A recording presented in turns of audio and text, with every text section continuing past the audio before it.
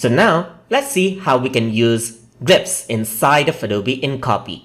So glyph is used when there are certain symbols or characters that you can't find on your keyboard, but you need to enter them in. So I'm just going to go around over here in the Xbox cell, and then I'm going to go into type, and then here you can find glyph. The shortcut for it is Alt Shift and F11. So if I were to click on this, you get to a menu for glyphs. So what you can do is you can select different sort of glyphs right here. Like you can search for recent glyph, you can go for basic Latin and so forth. And there are a lot of symbols that you don't find usually on a keyboard. Let's say, for example, like this cross mark right here, or just like this over here, like there's O and so forth and everything else. So if I were to go over here onto, let's say, for example, the entire font, I can find a lot of symbols right here. Let's say, for example, I'm going to use the tick mark. If I were to double click on this glyph is used. So I can go over here and double click on this and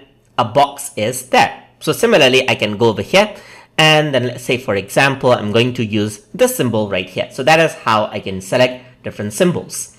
So if I were to go over here onto other things like currency, you can find different currencies as well. So let's say, for example, in the price, I want different currencies. Let's say, for example, this is going to be a dollar sign, a cent sign, just like this. You can go around and type in just like this, as you can see. So you can just add in the signs just like that. And that is how it works out.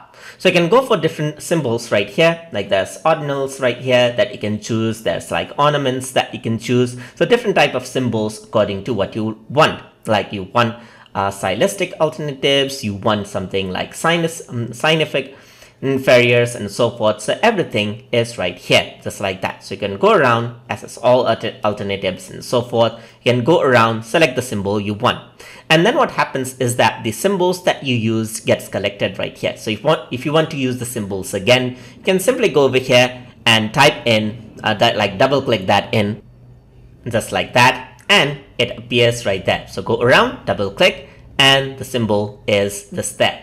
So that is how you can utilize glyphs inside of Adobe InCopy. So I hope you guys learned something as always. And as always, please like, comment, share, and subscribe.